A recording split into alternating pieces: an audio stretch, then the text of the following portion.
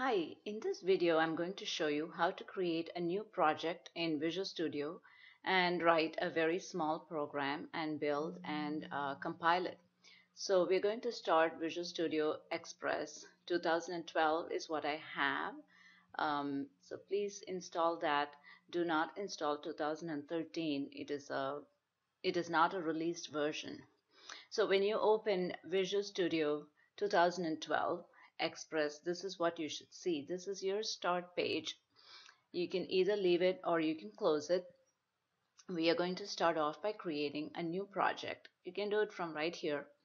You can say create a new project right in this window here in the center on the left hand side panel, or you can go to File and you can go New Project, and you want to make sure on the left hand side under templates it says Visual C++, and in the center you want to make sure it says Win32 console application, because in this class we are going to be creating console applications.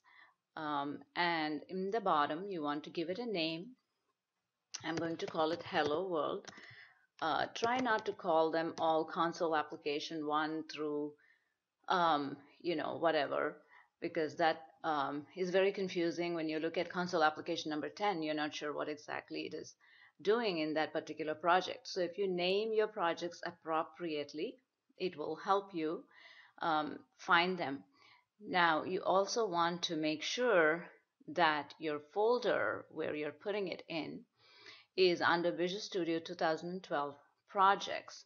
And if you go here to browse, it will show you the project folder. So you want to go to Documents. You want to make sure it says Visual Studio 2012 Projects. And I like to put it right there and say Select Folder. And your project is going to be called Hello World. It essentially creates a folder in that folder called Hello World. And then you say OK. And it says I already have a project with that name. So I am going to call it Hello World version 2. So it should be able to create that project.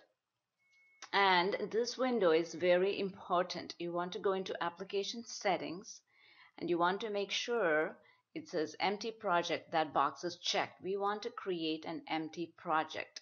Please make sure you go through these steps to create the project. Otherwise, Visual Studio will put unnecessary things in your project that we really don't want at this point in time. So under Application Settings, you want to make sure the box Empty Project is checked, and you click Finish, and this will create a new console application, which is an empty project.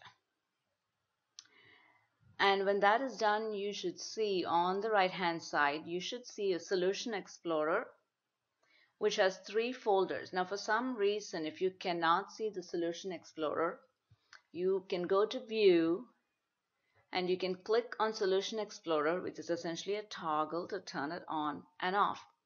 So under your source files, these folders should all be empty. Header files, resource files, they're all folders and they should all be empty if you created your project right. Under source files, we are going to add a new file. Source file is where we are going to create all our code files. So all we have right now is a project. Now right click on source files and you're going to say add.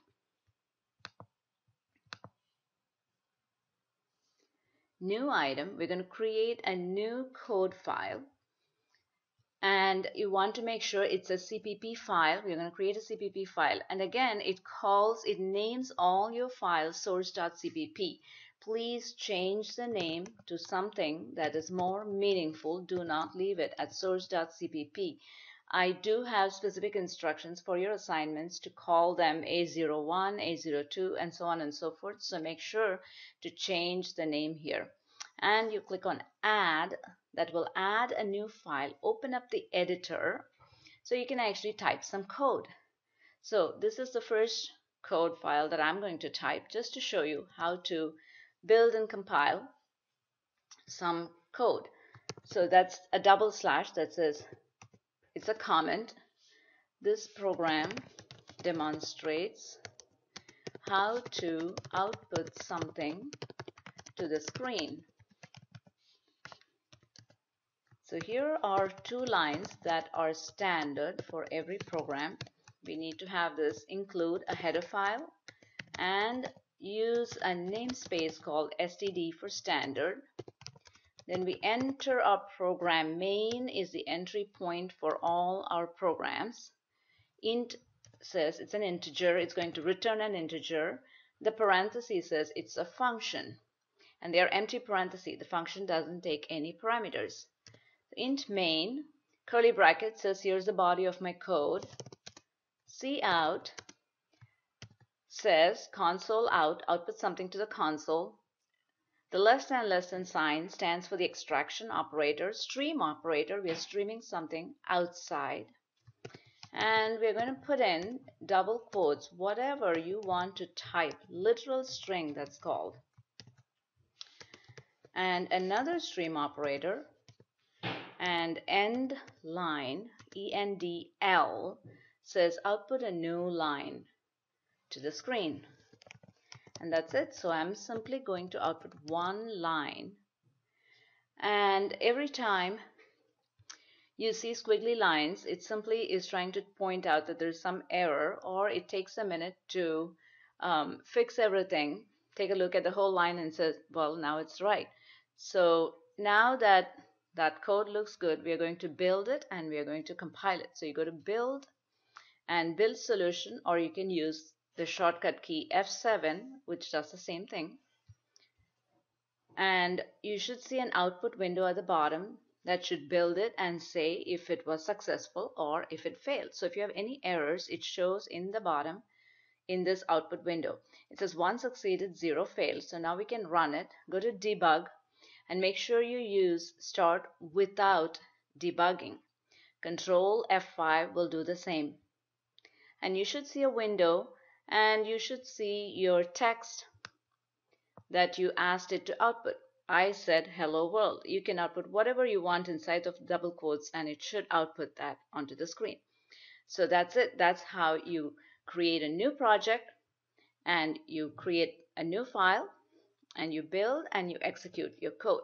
Now for some reason, if you downloaded code from my D2L system, make sure to put it in this folder. Here's a folder where you have your projects folder. Remember, we went into documents, Visual Studio 2012 projects, and here's my Hello World project that I just created. So once you create your project, this folder will exist, Hello World version 2, and you should see one more folder with the same name, Hello World version 2. Go in there and you will see here is my CPP file. Here, this one, the C++ source file. So you can copy any existing code to this folder, then go back to Visual Studio, right click on your source file, and you can add an existing item at that time. And when you click add an existing item, it'll take you to that folder and it'll show you the CPP files that you have here. If you have any questions, email me or please post on the discussion board.